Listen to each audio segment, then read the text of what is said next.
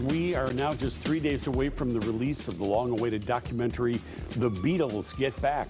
This is going to be that 3-day, 6-hour series we've been telling you about for about a year, compiled from over 55 hours of footage that hasn't been seen in over 50 years on the making of their Let It Be album.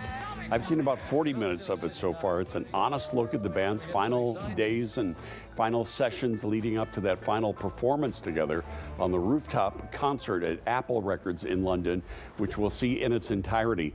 All put together by three-time Oscar winner Peter Jackson, who directed the Lord of the Rings trilogy, among many others. He talked to me one-on-one on a Zoom call about Get Back.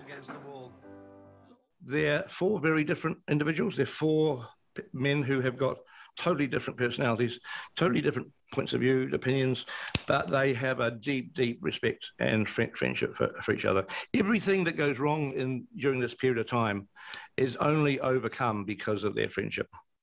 It can so easily collapse at any point, and at some point George does walk out, but ultimately it's the bonds between them that keeps this thing going. Did you have any concern that Paul, Ringo, Yoko might get involved in the process and say, no, don't put that in, that doesn't make me look good, let's leave this part out, we don't want to tell that story, something like that? Sure. They just said, look, go to New Zealand, take the time you need and cut the movie and just do what you want. You know, and they didn't give me any mandates. But of course, there's the moment when you've done a cut and you've got to show it to them. Now, you know, normally I get notes as you describe. I was expecting, but if I make a film and commercial movie and it's a Warner Brothers film and I show it to Warner Brothers, I get like 7 pages of typed out notes. It's actually a normal part of the process. Eventually, one by one, they came back to me.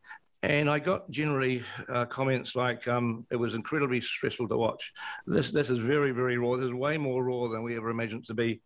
It's the definitive record of this period of time. This portrays us exactly as I remember us being. Don't change a thing. The Beatles Get Back will premiere on Disney Plus starting on Thanksgiving Day. Also, the American Music Awards were presented.